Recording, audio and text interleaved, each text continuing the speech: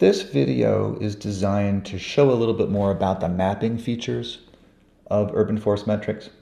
So you can look below for videos on the general functions of what we call UFM. And this will go into a little bit more detail about both collecting the mapping data and then exporting it and using it.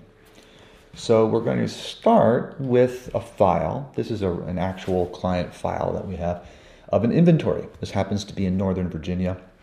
And when they are collecting data, they will simply either touch on an iPad interface or an iPhone interface, a button that would show here that says GPS locate, and that will throw in a GPS address.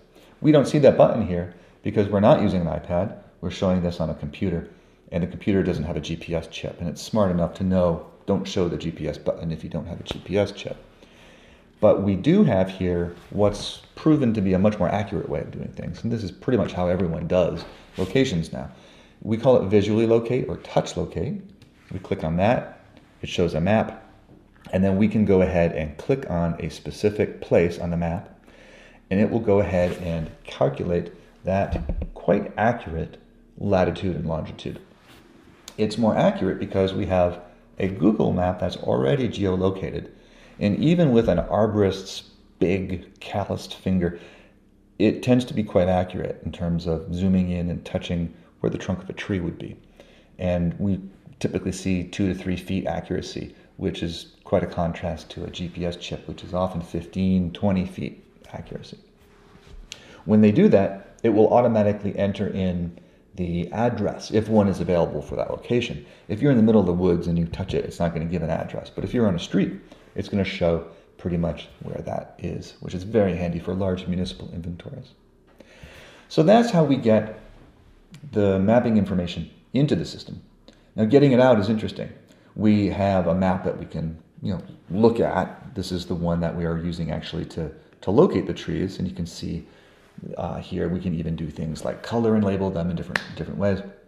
But we can also export that information. This is critical because we find that the clients of our clients need to use different programs for different purposes for mapping. They may like to use, say, Google Earth to do mapping and make reports and pretty maps. But they may have a client, say a municipality, that will use ArcGIS. So we need to get this out in an open format that Arc can then upload so their client is happy. The good news is we have an open standard that the industry has really moved to. It's called KML, and we can simply export that. So if I go to the maps page and say export, and I go ahead and call that file. That is now taking all this information of hundreds of trees and putting it into a KML file. And here it is, and I can just drag that onto Google Earth, and we just did it. Not only did we put in the latitudes and longitudes, but it's automatically calculating these circles that you see here, which are critical root zones and drip radii based on the DBH. Those can be manually entered, or those can be done formulaically. I believe with this it's manually entered. And those are even oblong sometimes, as you see here. So that's a pretty neat thing, and if I were to click on any of these, you will see the information about that tree, species, DBH, condition, and so on. And all of that type of information is also customizable. So you can decide that a different set of information needs to go in there.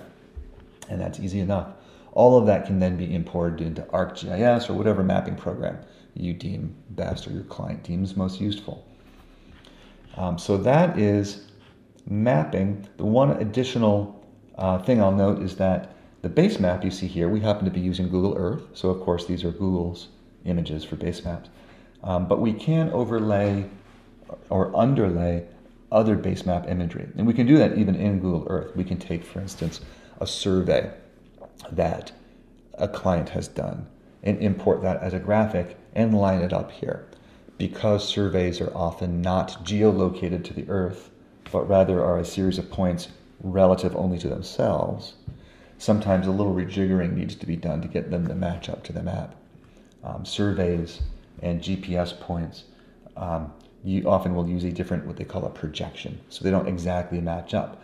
This gives you the tool to skew one or the other so that they do in fact match up and can make for some really nice maps.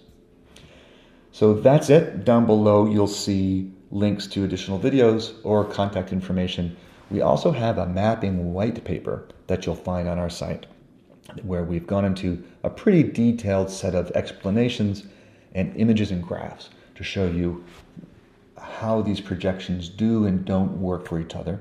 And finally, we've also produced specifically a step-by-step guide on how to take other imagery and load it into Google Earth so you can match these data sets up. And you don't need to use Urban Forest Metrics to find that useful. You might download that just because it's useful for mapping information that you do outside of our program.